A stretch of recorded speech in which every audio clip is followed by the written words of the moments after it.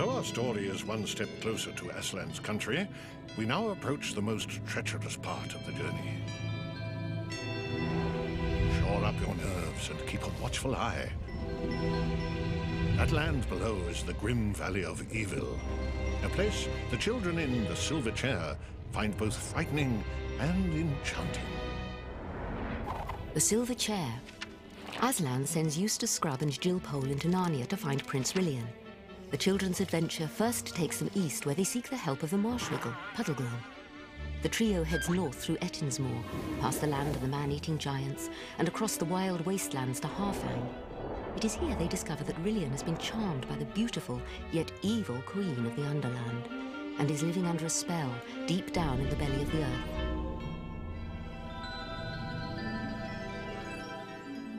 Under the growing shadow of war, it was hard to stay focused my first term at Oxford. I did my best. I met a fellow Irishman named Paddy Moore, and we became fast friends. But before the year was out, we were sent off to France to fight in what can only be described as the unskilled butchery of the First World War. The First World War was an exceptional conflict. The men went to the battlefield and lived there. They lived in lice-ridden and flea-infested clothes. They lived in mud, which was a mixture of earth and blood, constantly under attack, under barrage. In the spring of 1918, Paddy was overrun by Germans and taken prisoner. He bravely overthrew his guards and returned to the front to fight again. Miles away, I fell on the battlefield, wounded in my hand, leg, and side, certain this was to be my death. Jack didn't talk about the war simply because it was so horrific to him. He did not want to recall it to memory any more than he had to. During my recovery, I learned that Paddy, while being treated for a leg wound, had been shot through the head and killed instantaneously. He was 19 years old. He and Paddy had made a pact that should one of them fall in battle, the survivor would look after the dependents of the one who fell. And Jack accepted the responsibility for Mrs. Moore and her daughter for as long as necessary. Here's a man who went to war with 4 very close friends and was the only one to come back alive.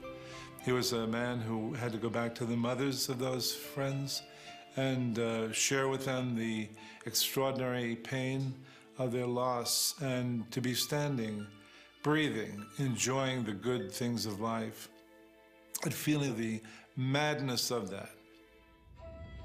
What call have I to dream of anything? I am a wolf. Back to the world again, and speech of fellow brutes that once were men. Our throats can bark for slaughter, cannot sing.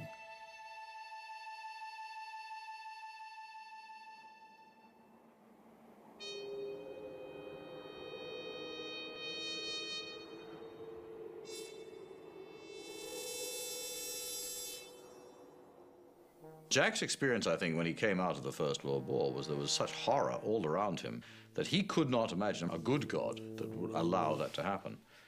Upon my return to Oxford, I adopted what I called my intellectual new look. I would concern myself with nothing but scientific, rational thought. No more self-pity, no more pessimism, and no more delusions of another world. This world is all there is. Complaining about it, or wishing it but not so, can only lead to despair or madness. There is an arrogance that takes over people who have considerable intelligence.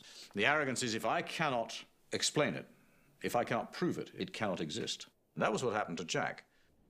The years following the war were lean. In addition to my studies, I had the added responsibility of caring for Mrs. Moore and her daughter. Nonetheless, I buried myself in my books and completed 3 first-class honor degrees in the next 4 years. Here we are at the Bodleian Library in the centre of Oxford. It goes back to early 17th century. Lewis was an extremely avid reader, and one of the letters that he wrote home to his father, Albert, he comments that if only it had upholstered chairs and he could smoke in there, it would be one of the greatest places on earth. Contrary to what some may think, the First World War was not the greatest evil I ever encountered. Men in the trenches know that war is cruel and irrational. The most deadly evil is that evil which sells itself as something good. Wars are started by quiet men in white collars who sincerely believe in the goodness of what they are doing. For Lewis, evil is the perversion of good. Evil is taking something that is a good thing, and evil just takes that and twists it. In Narnia, evil is not its own entity. So you can't say that here's this race and they are evil, or here is this one group and they're always doing evil things. One of the great secrets of mankind is that when the chips are really down, when things are really tough, we're all the same. And Jack learned that in the trenches of the First World War. We're all brought into the world with the potential to be either valiant and extraordinary or horrendously cruel and corrupt. There's a balance in us, and we must seek constantly not to go off balance, to stay over in the light and not shift over into the dark. In Narnia, sorcery and bloodshed are not the worst kinds of evil. The greatest evil in Narnia comes wrapped in a package of either pleasure or good sense.